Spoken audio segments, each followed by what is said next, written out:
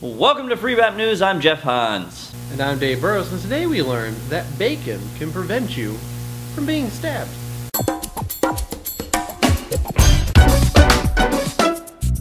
Women can be high maintenance. Some females need to be catered to and pampered 24/7 and still aren't satisfied. At the same time, some men need to step their game up and treat their women better. I mean, if you don't start doing it, I will.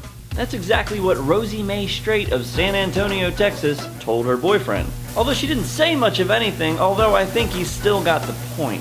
After awaking from a good night's sleep, Rosie was startled. She was upset and confused as she made her way down the stairs. She was upset because the house was not filled with the pleasant aroma of bacon and eggs. She was confused as to why her boyfriend had not prepared a hot breakfast for her. In the midst of her confusion, she may have had a lapse in judgment because she grabbed a nearby screwdriver and then proceeded to stab him in the arm.